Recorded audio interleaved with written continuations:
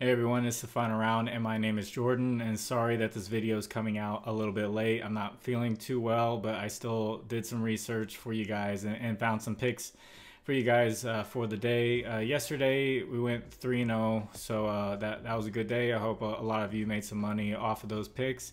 For this episode, you'll see images that come up on the screen. Those will be from a data app called Outlier. There will be a link in the description for a 7-day free trial. So this episode will be powered by Outlier. So as always, I'll be using Outlier to find statistical advantages on the lines that we have, and also match them up with good matchups or decent matchups, and try to make the best plays possible. And the first one that I found is Clint Capella over 8.5 rebounds. His hit rate on the season for this is 67%, and he's gone over this 4 out of the last 5 games. And over the last 6 games against the Milwaukee Bucks, he's gone over this rebounds mark. So he tends to do well against Brook Lopez and the Milwaukee Bucks with getting rebounds. And second pick is Jabari Smith Jr. Found this line to be a little bit low compared to what he's been doing. He's hit this in 6 straight games, and he's got a 69% hit rate on the year. So he's gone over this in 4 out of the last 5 times against the Lakers. And the Lakers are giving up the 15th most points to the point guard position, so right there in the middle. And this 12.5 mark, he's just been hitting it. He's on fire. So a good spot here for Jabari Smith Jr. And also, if you want to look at it, you can look at his 3 points made at 1.5, also 69% hit rate. And he's gone over this in 4 straight against the Lakers. And the Lakers give up the 3rd most 3-pointers made to the power forward position. So 2 different options there for you for Jabari Smith Jr.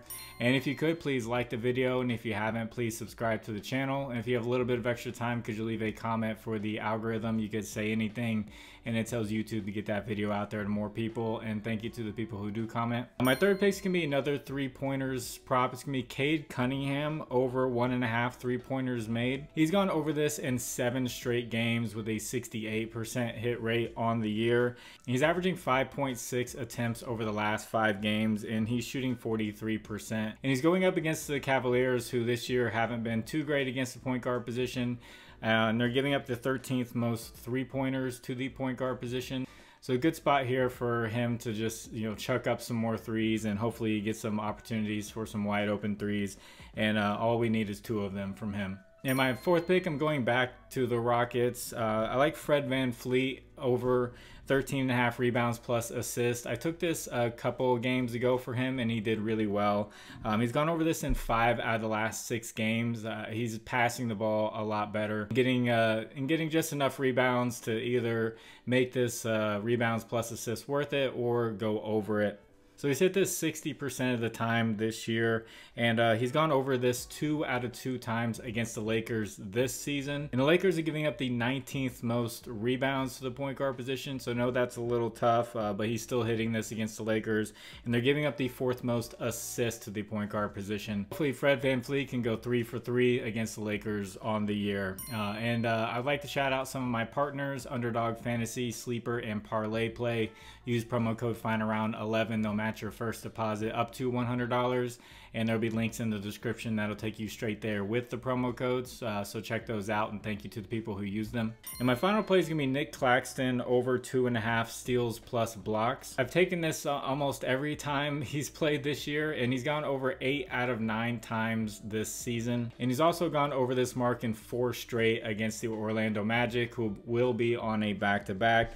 The Magic actually take the most shots in the league from 5 feet and in, and they give up the 2nd most blocks to the center position and the 2nd most steals to the center position, and that's over the last 2 weeks. So pretty much one of the best matchups Nick Claxton could possibly have for getting the steals plus blocks mark. And if you'd like to discuss lines further, I have a Discord. The link is in the description. There's conversation going on there. There's still lines coming out even though it's later in the day. So hop on in there, and it takes me a lot of time to dig up this information. If you do well with it and you feel like giving back, I have a Cash App and Venmo in the description, and you can donate back to the channel. And thank you to the people who do that. And I also want to say thank you to all the comments on the last video. You all were very encouraging and supportive, and I really appreciate that. It just helps fire me up to keep me going and to dig up this information. It really does take a lot of time to dig up and find these plays. Even if they don't hit, it's still statistically making the best play possible. But of course, crazy things can happen, and they don't pan out that way. That's just the way things work. So I'm gonna get this edited and get it out to you guys. God bless you all. It's the final round. My name is Jordan. I will catch you on the next one. Bye.